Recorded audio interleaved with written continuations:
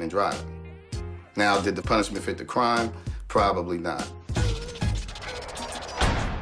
In January of 2003, Ras Kass was convicted of a DUI and sentenced to 9 months in prison.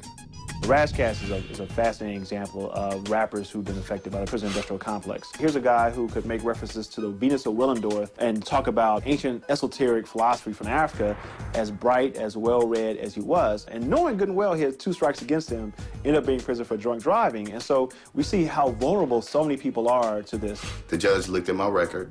My name was like, Mr. Austin, you don't have respect for the law. You need to go somewhere for a while. Rather than remand himself to the California Department of Corrections to begin serving his sentence, Ras Kass became a fugitive from justice.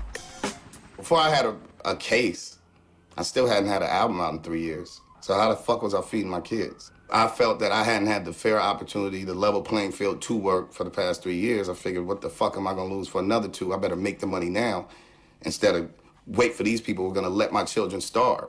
But when you go in there and then they force you to work and they give you 6 cents, an hour, you can barely even feed yourself. You know what I'm saying? It's a setup, it's slavery. The state of California had to wait a little bit longer, so be it. If I had to serve a little more time in jail, then so be it.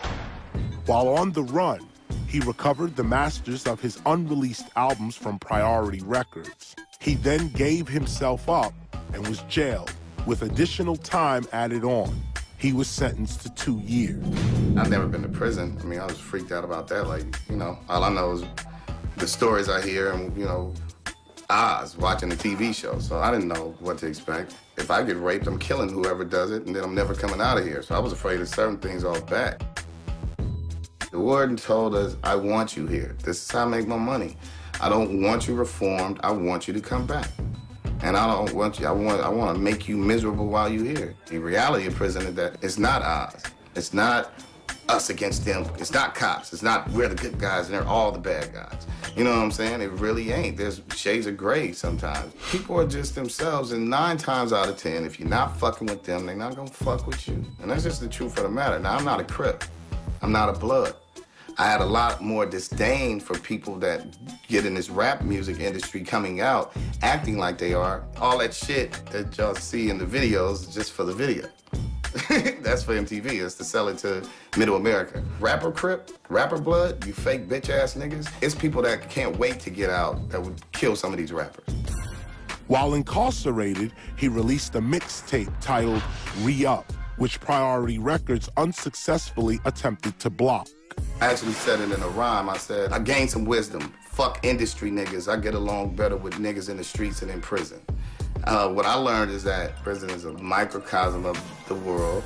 Human beings tend to tell you the truth. It's industry, like corporate America, people that are like, it's the worst prison. It's like sick liars. People are lying to keep their job. People try to destroy people intentionally. Prison, if you do something, people kill you. That, I understood the rules there. It's corporate America where the rules change. I had to grow up, because the world won't. Some of these institutions win because people still refuse to do what the fuck God said, and that's love everybody. If you go to prison with your chest poked out, somebody gonna poke something in it. Don't put up with no bullshit, but don't be in there trying to act like you the craziest, hardest dude, because it's always somebody harder. So just be chillin', do your thing, work your program. Ras Kass was released from prison in 2004. In 2007, after several years of litigation, he was able to successfully sever ties from Priority Records. He continues to record and release material on his own independent label, Re-Up Entertainment.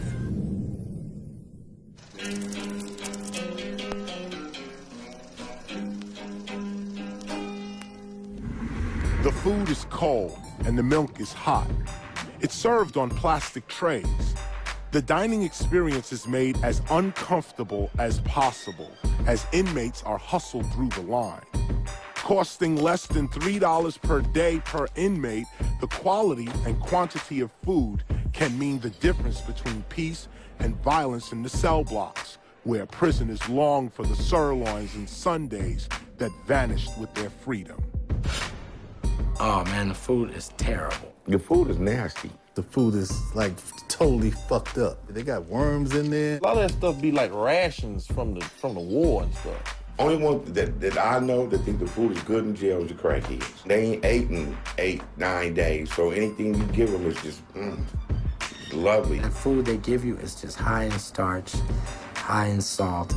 The meat is like, who knows what kind of meat it is. Food, it could be better. Yeah, I ate food some days, you know, but I ain't gonna lie, some days you're gonna get some slop. I'm talking about some real slop. Like some watered down, like, stew. A couple chunks of potatoes, a little small piece of meat, and water. But you gotta have something in your system, and you gotta have strength in case somebody try to step to you. Some prisons but got chicken ranches. They got slaughterhouses in the back of the motherfuckers where they chopping up, they serving you ribs. Most of the inmates cook it, so who knows what's going on with the food. And I worked in the kitchen and watched how much food we were forced to waste. There's people going in there with their little bags, plastic bags, dumping their tray in their bag, putting their chicken in there or whatever, tying it up, putting it in their sock. And you don't have long to eat. It ain't like you at the Ritz. You know what I mean? You slide through that line, grab it, eat it, and you can't be sitting when everybody else is standing, because that might get you some type of reprimand or whatever. There was a saying, 3 hots in the cot. You don't get 3 hots in the, you get 2 hots, then a sack lunch. And if you don't wake up in the morning, then you didn't get your lunch. So if you overslept and didn't make it to breakfast, so you're fucked. Some people just rather go to canteen and buy what they need to buy through commissary or canteen. It's a business.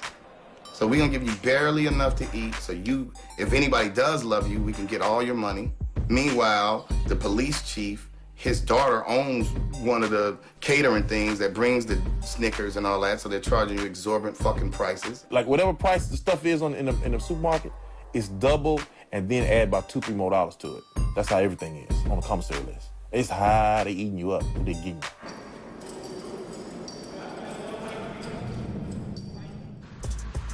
A native of Vallejo, California, Jay Diggs won his first MC competition on the radio station 106.1 when he was 15 years old. Jay Diggs and rap legend Mac Dre grew up together, and their friendship, which would be tested, proved to have no bounds. Jay Diggs, represent Vallejo, California, Country Club Crash. I mean, it's my neighborhood where we at right now. Matter of fact, on Mark and Leonard, home of Mac Dre. Man, Mac Dre meant to me, man, everything, man. You know what I mean? He was my best friend. He was a mentor. He was my favorite rapper. You know what I mean? I idolized him, you know what I mean, a lot, man. You know what I mean? And also, like, we grew up together. Me, myself, I was a young guy in the streets, you know what I mean? We all was teenagers. So being a teenager, you know what I mean, I was into some of everything. One of the things I happened to be in was bank robbery. Jay Diggs and his crew, known as the Romper Room Gang, allegedly robbed more than 40 banks in and around the San Francisco Bay Area.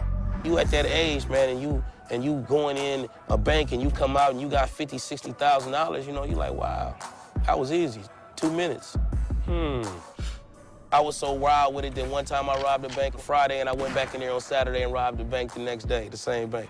Meanwhile, Mac Dre's first album was blowing up in the Bay, and he seemed to be on the cusp of national stardom.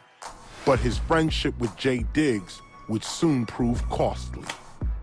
And at this particular time, you know, I was going out to Fresno. You know, Dre wasn't even tripping. You know, he was doing some music in the studio. He was with me that morning. We was together when we was about to leave to go out to Fresno, you know what I mean, to go do what we do. So we going, me, Dre, my little cousin, Kilo, and we had an informant with us. Little did we know we had FBI agents following us, and this dude had a wire on us.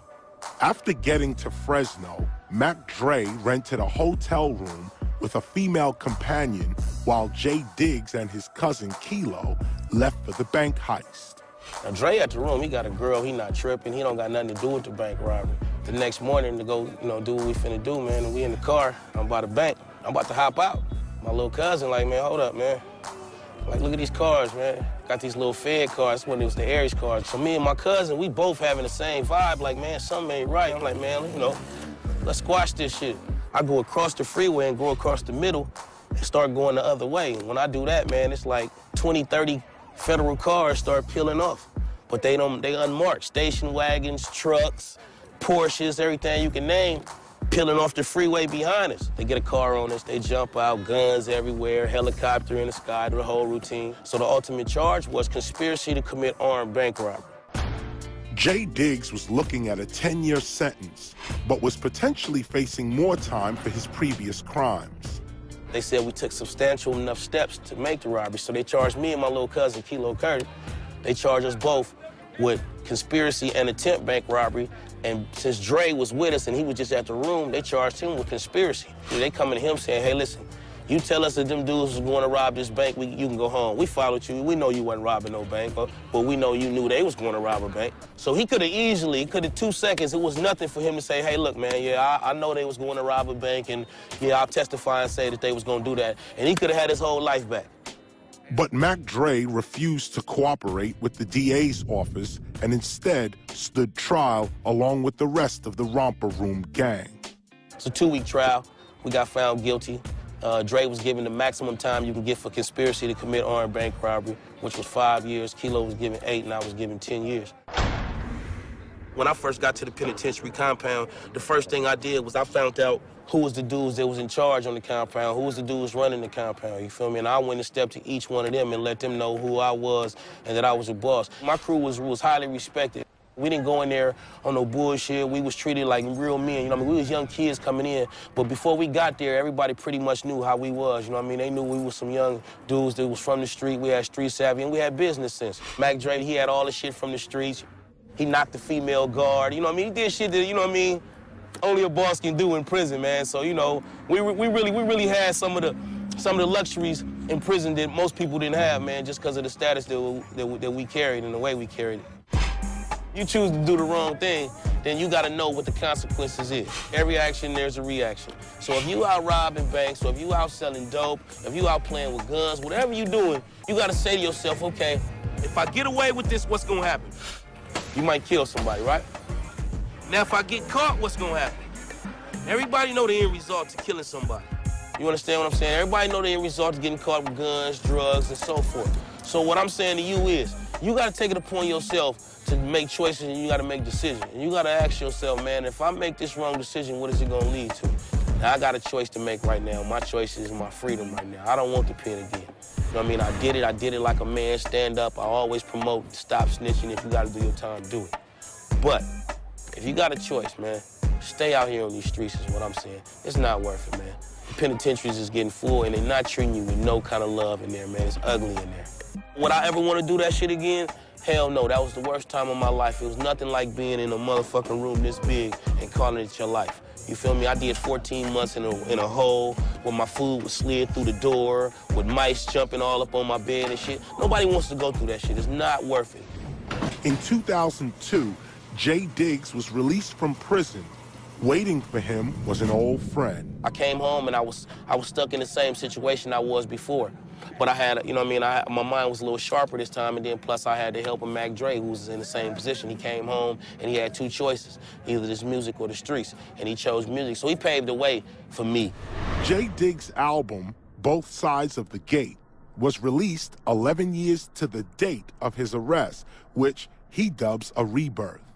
Man, if I didn't have this music, boy, the streets would be in trouble. Y'all banks would be in trouble. Y'all think this shit a game? It ain't no game, man. I don't play. Now, anybody know me, bro, know I don't play, bro. If I didn't have this music, bro, chances is I'd be up to something. I'd be one of California's worst things going, for real.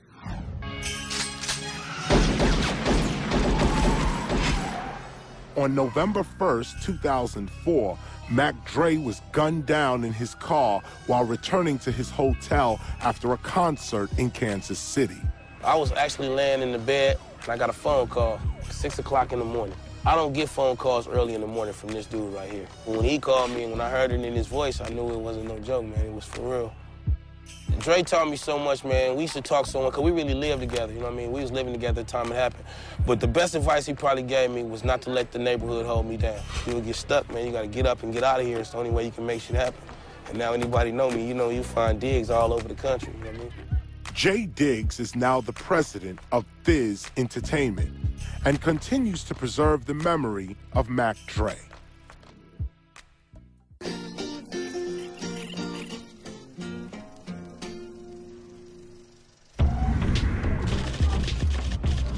Race relations in prisons are dreadful. In some prisons, race is everything.